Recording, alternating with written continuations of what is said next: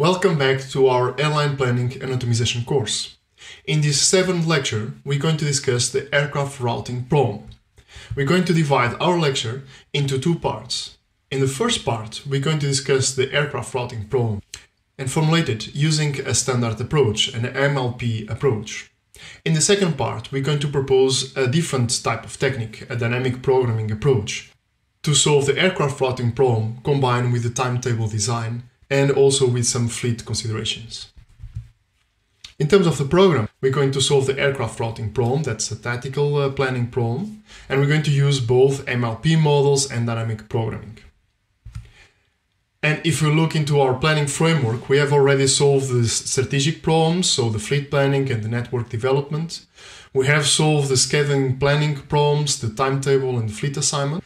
And now we are already discussing the resource allocation part, in which in this lecture we're going to discuss the aircraft rotations or the aircraft routing problem. Okay, so let's start with the aircraft routing problem, describing what it is and formulating this problem according to an MILP model.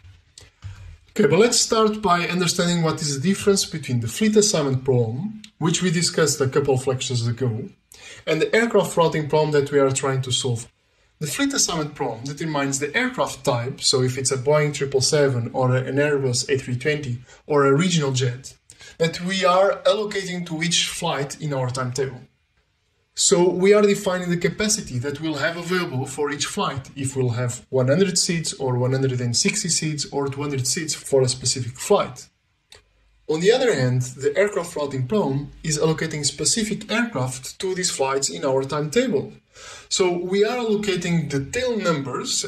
Every single aircraft in our fleet is associated with a tail number. So we are allocating tail numbers to each flight in our network. What we are doing with the aircraft routing problem is to allocate specific sequence of flights in the coming days to each aircraft in our fleet.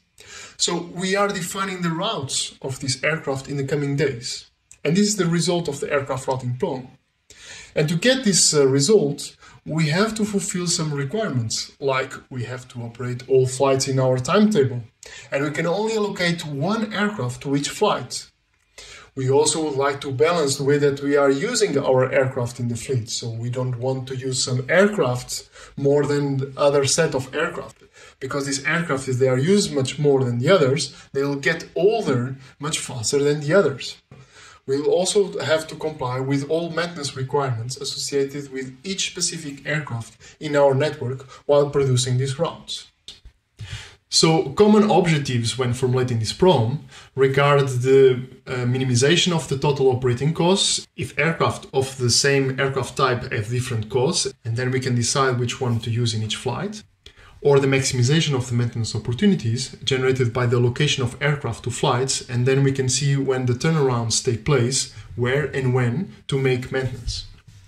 We have also to subject our solution to a set of considerations, like as I said, we have to cover each flight by one and only one of our aircraft in our fleet.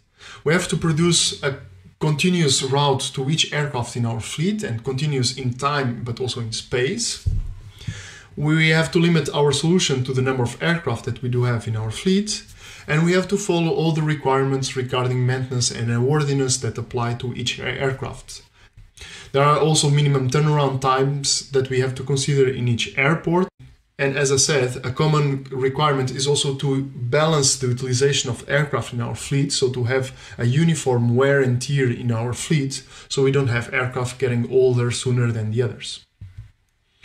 This aircraft routing problem is also called in the literature the aircraft maintenance routing problem. And the reason being that the maintenance scheduling is linked with the aircraft routing definition. So aircraft have to go into maintenance frequently in a regular base. There are maintenance checks which are defined according to intervals. And they are performed, these maintenance checks, at specific maintenance stations, so usually the hub of the airline. Furthermore, there are also some regular inspections that we have to perform in each aircraft.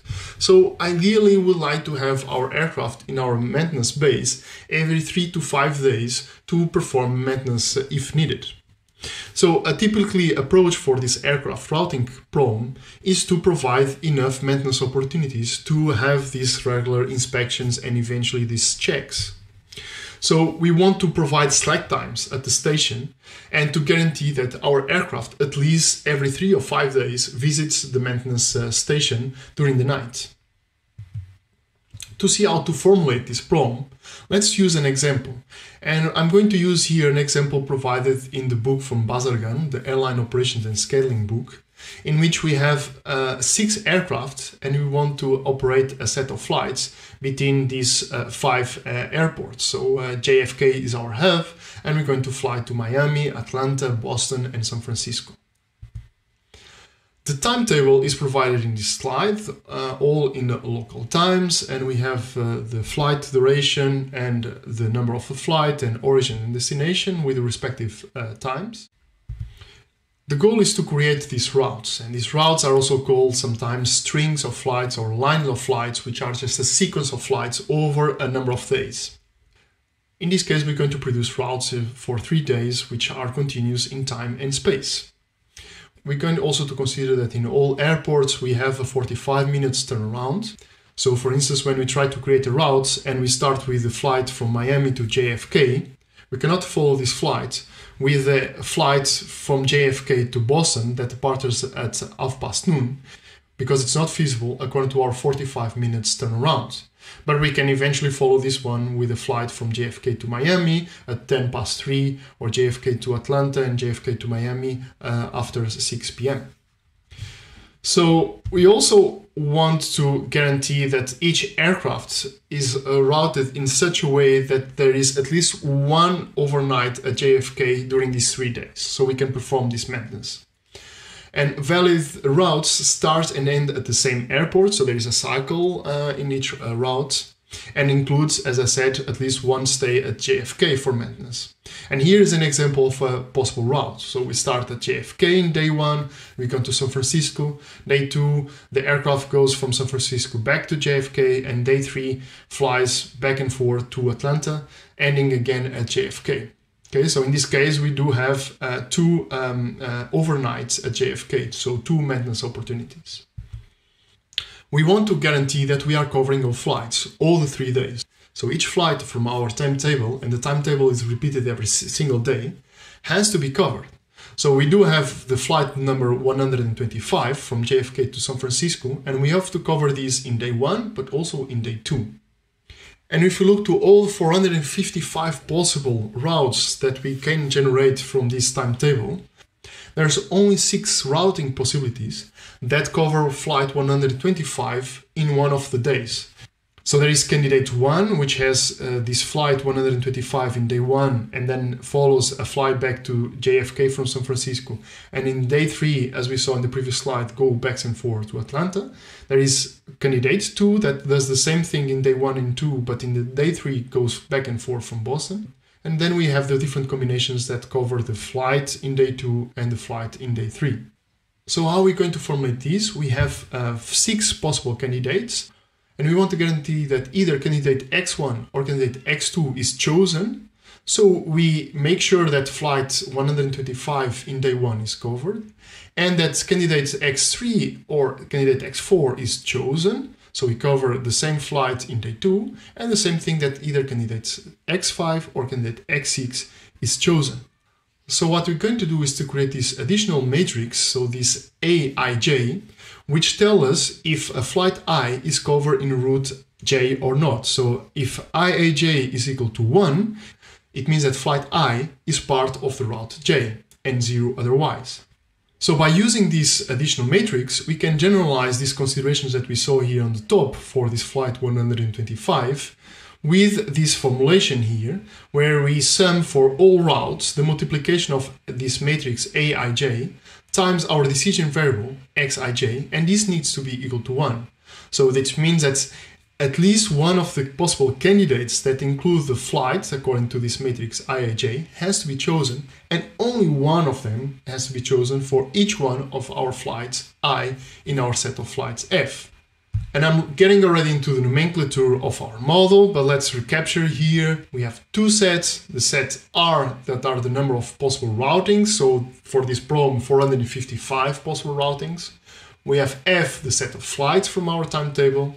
We have, as I said, the decision variables xj that say if our route X from the pool of possible routes is selected or not.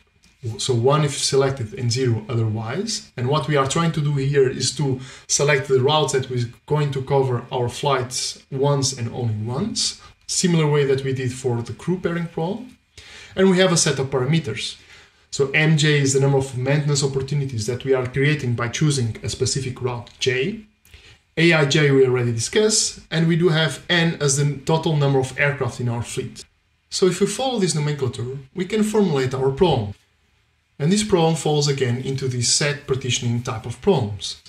The objective is to maximize the maintenance opportunities according to the set of routes that we are selecting. And this is subject to a set of constraints. The first set are the constraints that we already discussed, and these are the ones that guarantee that we are selecting routes that cover each flight in our timetable once and only once. And the second set of constraints is a single constraint that guarantees that we are not selecting more routes than the number of aircraft that we have available in our fleet in order to fulfill those routes. In terms of model size, we have a model that has as many constraints as the number of flights in our timetable, plus 1, which is this constraint 3, and variables are as many as the number of routes that we can generate from our timetable.